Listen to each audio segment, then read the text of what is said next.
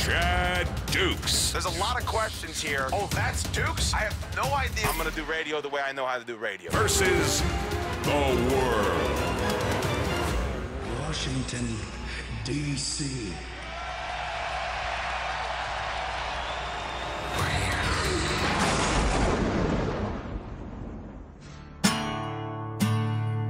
We're the nickel-sized hell in the damaging winds. We rode over New York, they ain't ever gonna let us back in.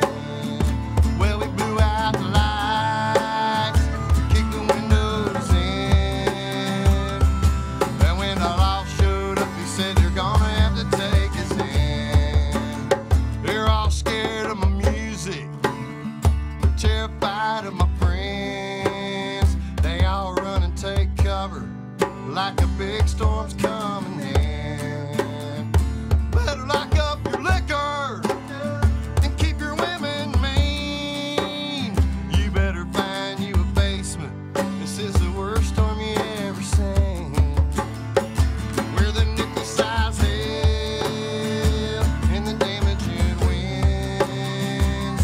We rode over Hollywood, they ain't ever gonna let us back in. Well, we blew out the lights, kicked the windows in. Then when the law showed up, he said they're gonna have to take us in. Hold up, hold up, hold up. We're gonna speed it up a little bit for Shane. Hey, Chad, pass me that bottle of Jack, and if we're kicked out the front, we're coming in the back. To hell with all these outlaw wannabes, $1,000 boots and pretty boy jeans. If you ain't living, then don't you sing it. If you want drama, then by God, bring it. Me and old Chad ain't scared, you can see we can. It went off three nickel-sized hell in the damaging winds. Rode over Austin, they ain't ever gonna let us back in. Well, we blew out the lights, kicked the windows in. And when the law showed up, he said they're gonna have to take us in.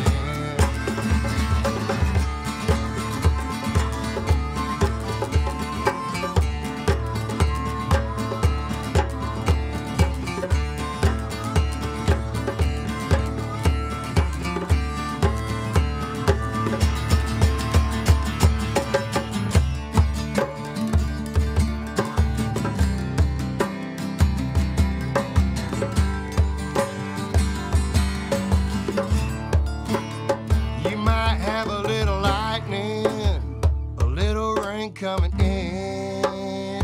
You might have you a snowstorm, or the tides come rising in. But you better be careful when the weatherman says, watch out for nickel-sized hell and the damaging wind.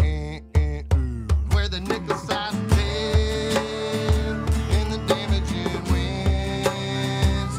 We rode over Nashville, they ain't ever gonna let us back in. Well, we blew out the lights, kicked the windows in. And when the law showed up, they said they're gonna have to take us in. That is the way you start a radio show. That is the way you start a radio show. Gentlemen, thank you so much. That was awesome. That is Sonny Ledfurd and his tremendous band. Follow them on Twitter at Sonny Ledfurd. They are playing Hill Country Barbecue tonight, Northwest D.C. Show is at 10 p.m. For tickets and more information, you can go to sonnyledfurd.com. And I've seen these gentlemen several times live in person. Even if that's the only song you know, check them out. Incredible energy, incredible stuff live. Sonny, thanks so much for coming in, first and foremost. Thanks for having me. Yeah, pull that mic right down for you there. They didn't do a good job of micing you. I apologize Thanks for for that. having me. I know you're a big sports fan. That's right. So is it as big a thrill for you as it is for me to be inside the sports station? You know, it really is. And to be in D.C. of all places, I'll tell you, it's like, you know, as a kid, I always dreamed of playing at RFK Stadium. Really? Know? Yeah, with the Cowboys. All right, let's get to this. Yeah, let's get it out of the way.